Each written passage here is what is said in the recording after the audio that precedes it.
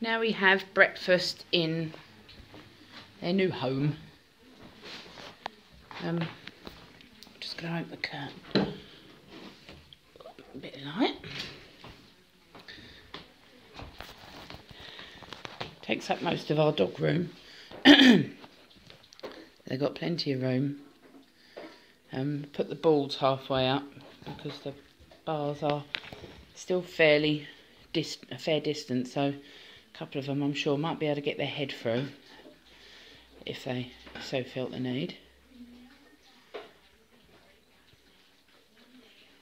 I try not to, we've always papered the hold of our pen, but with this being such a bigger pen, it's going to get to the point where we're going to run out of paper ever so quick.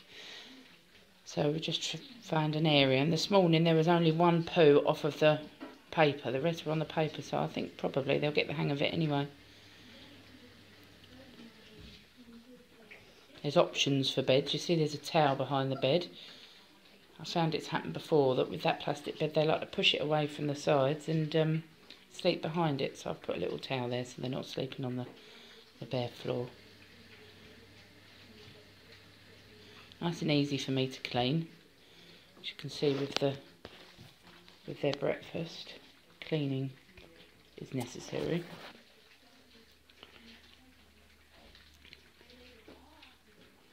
They all pick the meal they don't seem to be so keen on. Yesterday none of them touched their second meal particularly. They all had a sniff and a pick, but you could see all of them like breakfast.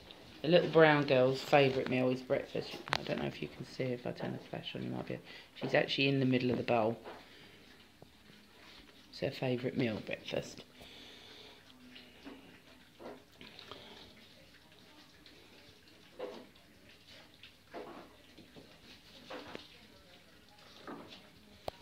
As usual, the little brown girl and Bertie are together.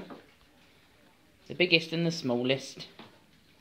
They're best of friends, them two.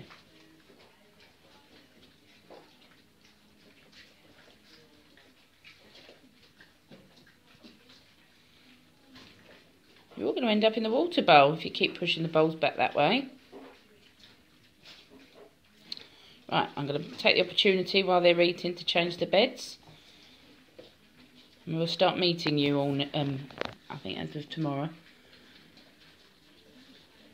One family's coming. Then the rest of you next week. Hope you looking forward to meeting your new puppy. They're teething at the moment, so bring strong skin. Right, I'm going to go and be Mrs. Mop.